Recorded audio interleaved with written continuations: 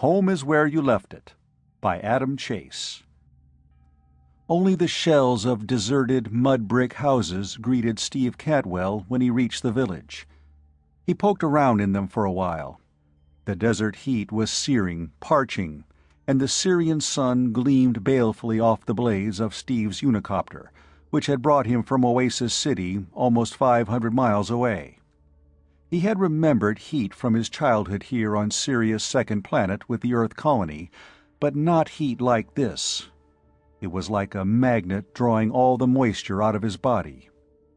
He walked among the buildings, surprise and perhaps sadness etched on his gaunt, weather-beaten face. Childhood memories flooded back. The single well from which all the families drew their water, the mud-brick house, hardly different from the others, and just 4 walls and a roof now, in which he lived with his aunt after his parents had been killed in a Kumaji raid, the community center where he'd spent his happiest time as a boy. He went to the well and hoisted up a pailful of water. The winch creaked as he remembered. He ladled out the water, suddenly very thirsty, and brought the ladle to his lips. He hurled the ladle away. The water was bitter, not brackish. Poisoned. He spat with fury, then kneeled and stuffed his mouth with sand, almost gagging.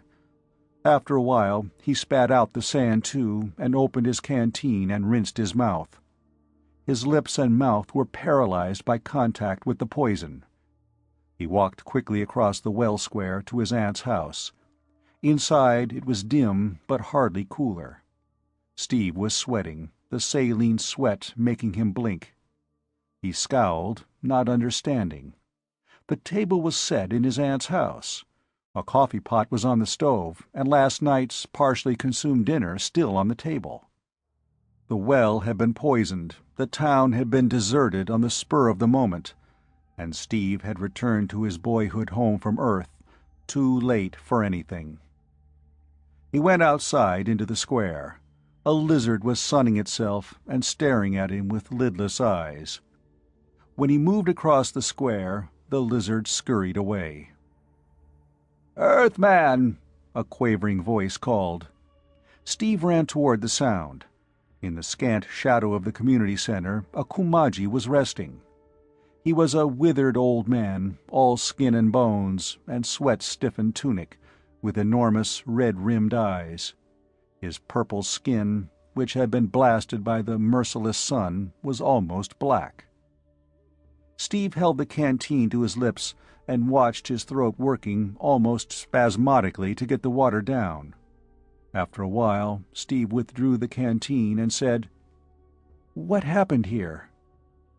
"They're gone, all gone." "Yes, but what happened?" "The Kumaji." "You're a Kumaji." "This is my town," the old man said. "I lived with the Earthmen. Now they're gone." "But you stayed here." "To die," the old man said, without self-pity. "I'm too old to flee, too old to fight, too old for anything but death. More water." Steve gave him another drink. "You still haven't told me what happened." Actually, though, Steve could guess. With the 22nd century Earth population hovering at the 11 billion mark, colonies were sought everywhere, even on a parched desert wasteland like this. The Kumaji tribesmen had never accepted the colony as a fact of their life on the desert, and in a way, Steve could not blame them. It meant one oasis less for their own nomadic sustenance. When Steve was a boy, Kumaji raids were frequent. At school on Earth and Luna, he'd read about the raids, how they'd increased in violence, how the Earth government, so far away and utterly unable to protect its distant colony, had suggested withdrawal from the Kumaji desert settlement, especially since a colony could exist there under only the most primitive conditions, almost like the purple-skinned Kumaji natives themselves. "When did it happen?" Steve demanded. "Last night." It was now mid-afternoon. "3 folks died. the Kumaji said in his almost perfect English. "From the poisoning of the well. The well was the last straw. The colonists had no choice. They had to go, and go fast, taking what little water they had left in the houses." "Will they try to walk all the way through to Oasis City?" Oasis City, built at the confluence of two underground rivers which came to the surface there and flowed the rest of the way to the sea above ground, was almost 500 miles from the colony. 500 miles of trackless sands and 130-degree heat. "They have to," the old man said, "and they have to hurry. Men, women, and children. The Kumaji are after them." Steve felt irrational hatred then. He thought it would help if he could find some of the nomadic tribesmen and kill them. It might help the way he felt, he knew, but it certainly wouldn't help the fleeing colonists, trekking across a parched wilderness to the safety of Oasis City, or death. "Come on," Steve said, making up his mind. "The unicopter can hold two in a pinch." "You're going after them?" "I've got to. They're my people. I've been away too long." "Say, you're young Cantwell, aren't you? Now I remember." "Yes, I'm Steve Cantwell." "I'm not going anyplace, young fellow." "But you can't stay here, without any good water to drink, without—" "I'm staying," the old man said, still without self-pity, just matter-of-factly. "The Earth folks have no room for me, and I can't blame them. The Kumaji'll kill me for a renegade, I figure. I've lived a good, long life. I've no regrets. Go after your people, young fellow. They need every extra strong right arm they can get. You've got any weapons?" "No," Steve said. "Too bad. Well, goodbye, and good luck." "But you can't—" "Oh, I'm staying. I want to stay. This is my home. It's the only home I'll ever have. Good luck, young fellow." Slowly, Steve walked to his unicopter. It was nothing more than a small metal disc on which to stand and a shaft with 4 turbo blades. It could do 60 miles an hour at an elevation of 2,000 feet. Steve turned the little turbojet engine over, then on impulse ran back to the old man and gave him his canteen, turning away before it could be refused, and striding quickly back to the unicopter and getting himself airborne without looking at the deserted village or the old man again.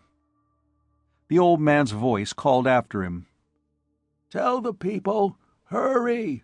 The Kumaji looking for them to kill. Desert wind ought to wipe out their trail, but hurry!" The voice faded into the faint rushing sound of the hot desert wind.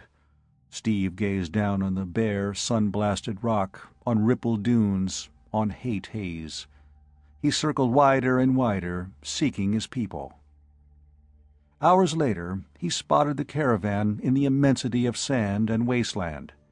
He brought the unicopter down quickly, with a rush of air and a whine of turbojets. He alighted in the sand in front of the slow-moving column. It was like something out of Earth's Middle East, and Middle Ages. They had even imported camels for their life here on the Syrian desert, deciding the Earth camel was a better beast of burden than anything the Sirius II wastelands had to offer. They walked beside the great, humped beasts of burden, the animals piled high with the swaying baggage of their belongings. They moved through the sands with agonizing slowness. Already, after only 1 day's travel, Steve could see that some of the people were spent and exhausted and had to ride on camelback. They had gone perhaps 15 miles, with almost 500 to go, across searing desert, the Kumaji seeking them. "Hello!" Steve shouted, and a man armed with an auto rifle came striding clumsily through the sand toward him. "Catwell's the name," Steve said. "I'm one of you." Bleak hostility in his face, the man approached. "Cadwell. Yeah, I remember you. Colony wasn't good enough for young Steve Cadwell. Oh, no. Had to go off to Earth to get himself educated. What are you doing here now on that fancy aircraft of yours? Coming to crow at our wake?" The bitterness surprised Steve. He recognized the man now as Tobias Whiting, who had been the colony's most successful man when Steve was a boy. Except for his bitterness and for the bleak self-pity and defeat in his eyes, the years had been good to Tobias Whiting. He was probably in his mid-40s now, 20 years Steve's senior, but he was well-muscled, his flesh was solid, his step bold and strong. He was a big, muscular man with a craggy, handsome face. In 10 years he had hardly changed at all, while Steve Cadwell, the boy, had become Steve Cadwell, the man.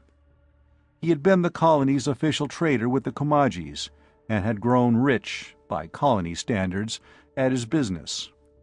Now, Steve realized, all that was behind him, and he could only flee with the others, either back to the terribly crowded Earth, or in search of a new colony on some other outworld, if they could get the transportation. Perhaps that explained his bitterness. "So, you've come back, eh? You sure picked a time, Cantwell." The refugees were still about a quarter of a mile off, coming up slowly. They hardly seemed to be moving at all. "Is my aunt all right?" Steve said. She was the only family he remembered. Tobias Whiting shook his head slowly. "I hate to be the one to tell you this. Brace yourself for a shock. Your aunt was one of those who died from the poison water last night." For a long moment Steve said nothing. The only emotion he felt was pity. Pity for the hard life his aunt had lived, and the hard death. Sadness would come later, if there was to be a time for sadness. The caravan reached them then. The first person Steve saw was a girl. She wore the shroud-like desert garment, and her face, it would be a pretty face under other circumstances, Steve realized, was etched with lines of fatigue. Steve did not recognize her. "Who is he, Dad?" the girl said. "Young Cadwell, remember?" So, this was Mary Whiting, Steve thought. Why, she'd been a moppet 10 years ago. How old? 10 years old, maybe. The years crowded him suddenly. She was a woman now. "Steve Cadwell?" Mary said. "Of course I remember. Hello, Steve. I'm sorry you had to come back at a time like this. I'm sorry about your aunt. If there's anything I can do—" Steve shook his head, then shook the hand she offered him. She was a slim, strong girl with a firm handshake. Her concern for him at a time like this was a little short of amazing, especially since it was completely genuine. He appreciated it. Tobias Whiting said, "Shame of it is, Cantwell, some of us could get along with the Komagi. I had a pretty good business here, you know that." He looked with bitterness at the dusty file of refugees. "But I never got a credit out of it. Wherever we wind up, my girl and I will be poor again. We could have been rich." Steve asked, "What happened to all your profits?" "Tied up with a Komagi moneylender. But thanks to what happened, I'll never see it again." Mary winced, as if her father's words and his self-pity were painful to her. Then others came up, and a few minutes were spent in back-pounding and handshaking, as some of the men who had been boys with Steve came up to recognize and be recognized. Their greeting was warm, as Tobias Whiting's had been cool. Despite the knowledge of what lay behind all of them, and what still lay ahead, it was a little like homecoming. But Steve liked Mary Whiting's warm, friendly smile best of all. It was comforting and reassuring. 3 days later, Tobias Whiting disappeared. The caravan had been making no more than 10 or 15 miles a day. Their water supply was almost gone, but on the fourth day they hoped to reach an oasis in the desert. 2 of the older folks had died of fatigue. A third was critically ill, and there was little that could be done for him. The food supply was running short, but they could always slaughter their camels for food and make their way to Oasis City, still 400 and some miles away, with nothing but the clothes on their backs. And then, during the fourth night, Tobias Whiting disappeared, taking Steve's unicopter. A sentry had heard the low muffled whine of the turbojets during the night and had seen the small craft take off, but had assumed Steve had taken it up for some reason. Each day Steve had done so, reconnoitering for signs of the Kumaji. "But why?" someone asked. "Why?" At first there was no answer. Then a woman whose husband had died the day before said, "It's no secret Whiting has plenty of money, with the Kumaji." None of them looked at Mary. She stood there defiantly, not saying anything, and Steve squeezed her hand. "Now, wait a minute," one of Whiting's friends said. "Wait nothing." This was Jeremy Gort, who twice had been mayor of the colony. "I know how Whiting's mind works. He slaved all his life for that money. That's the way he'll see it. Cadwell, didn't you say the Kumaji were looking for us, to kill us?" "That's what I was told," Steve said. "All right," Gort went on relentlessly. "Then this is what I figure must have happened. Whiting got to brooding over his lost fortune, and finally decided he had to have it. So he went off at night in Cantwell's copter, determined to get it. Only catch is, folks, if I know the Kumaji, they won't just give it to him, not by a long sight." "No?" someone asked. "No, sir. They'll trade. For our location. And if Whiting went off like that without even saying goodbye to his girl here, my guess is he'll make the trade." His voice reflected some bitterness. Mary went to Gort and slapped his face. The elderly man did not even blink. "Well," he asked her gently, "did your pa tell you he was going?" "No," Mary said. There were tears in her eyes, but she did not cry. Gort turned to Steve. "Cadwell, can he get far in that copter?" Steve shook his head. 10 or 15 miles is all.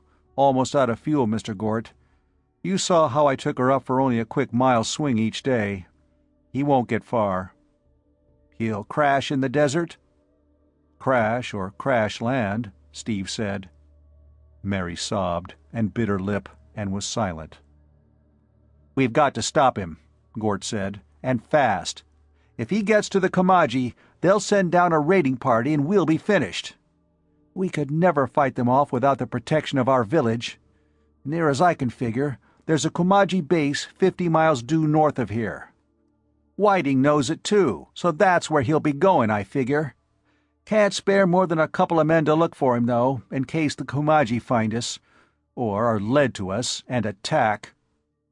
Steve said, "I should have taken something out of the copter every night so it couldn't start. I'll go." Mary came forward boldly. "I have to go. He's my father. If he crashed out there, he may be hurt. He may be dying." Gort looked at her. "And if he's trying to sell us out to the Kumajis?" Then I'll do whatever Steve asks me to. I promise." "That's good enough for me," Steve said. A few minutes later, armed with Addo rifles and their share of the food and water that was left, Steve and Mary set out northward across the sand while the caravan continued east. Fear of what they might find mounted. The first night they camped in the lee of low sandhills. The second night they found a small spring with brackish but drinkable water. On the third day, having covered half the distance to the Kumaji settlement, they began to encounter Kumaji patrols, on foot or thlotback, the 6-legged desert animals running so swiftly over the sands and so low to the ground that they almost seemed to be gliding. Steve and Mary hardly spoke. Talk was unnecessary, but slowly a bond grew between them. Steve liked this slim, silent girl who had come out here with him risking her life, although she must have known deep in her heart that her father had almost certainly decided to turn traitor in order to regain his fortune. On the fourth day, they spotted the unicopter from a long way off and made their way toward it. It had come much further than Steve had expected. With sinking heart, he realized that Tobias Whiting, if he escaped the crash landing without injury, must surely have reached the Kumaji encampment by now. "It doesn't seem badly damaged," Mary said. The platform had buckled slightly, the copter was tilted over, one of the rotors twisted, its end buried in sand. Tobias Whiting wasn't there. "No," Steve said. "It's hardly damaged at all. Your father got out of it all right." "To go to them?" "I think so, Mary. I don't want to pass judgment until we're sure. I'm sorry." "Oh, Steve, Steve, what will we do? What can we do?" "Find him, if it isn't too late. Come on." "North?" "North." "And if by some miracle we find him?" Steve said nothing. The answer, capture or death, was obvious. But you couldn't tell that to a trader's daughter, could you? As it turned out, they did not find Tobias Whiting through their own efforts. Half an hour after setting out from the unicopter, they were spotted by a roving band of Kumajis, who came streaking toward them on their thlots. Mary raised her auto rifle, but Steve struck the barrel aside. "They'd kill us," he said. "We can only surrender."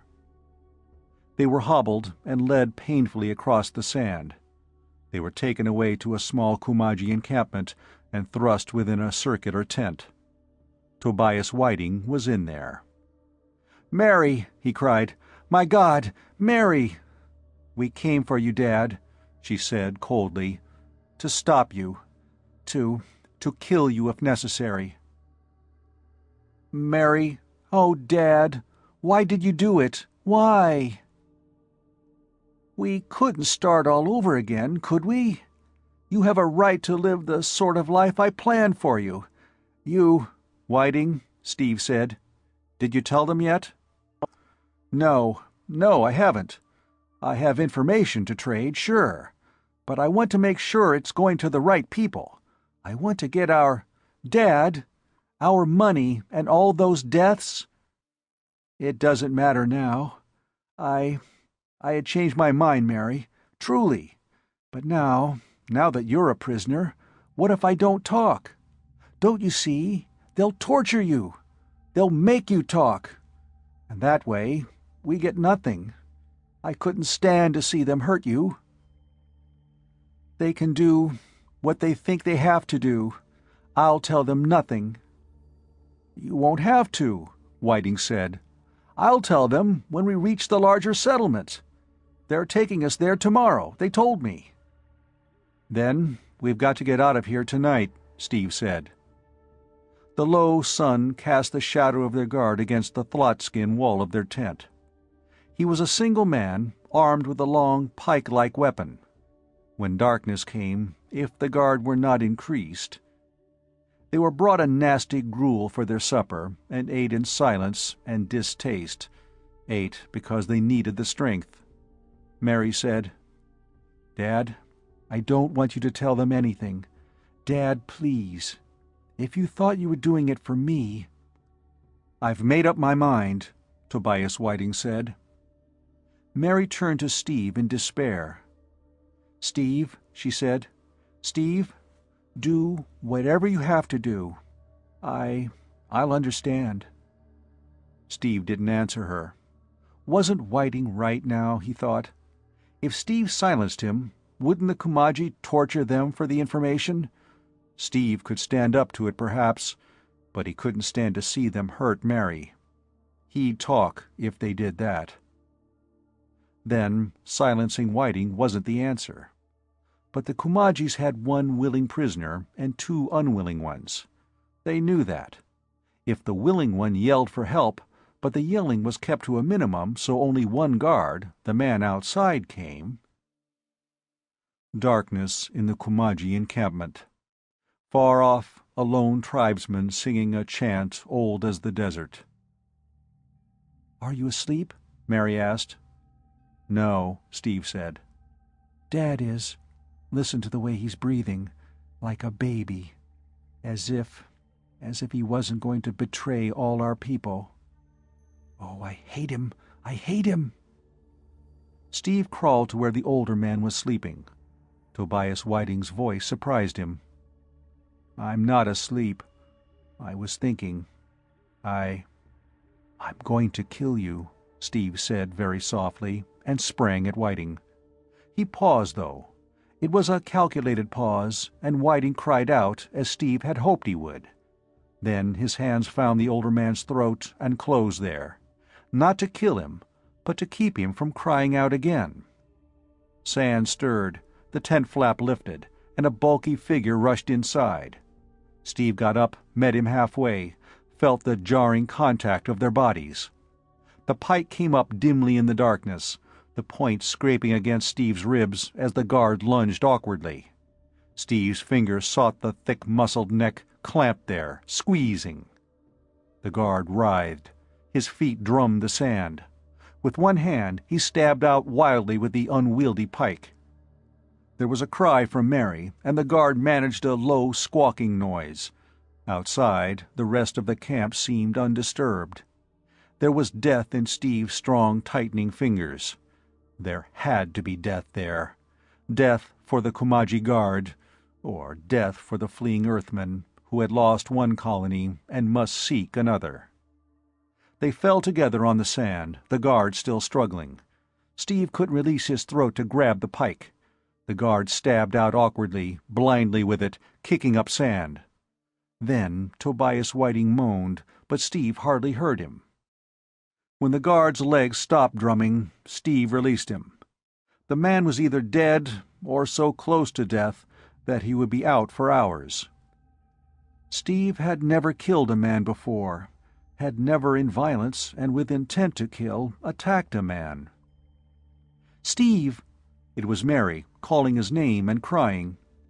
"It's Dad. Dad was hit. The pike. A wild stab. He's hit bad."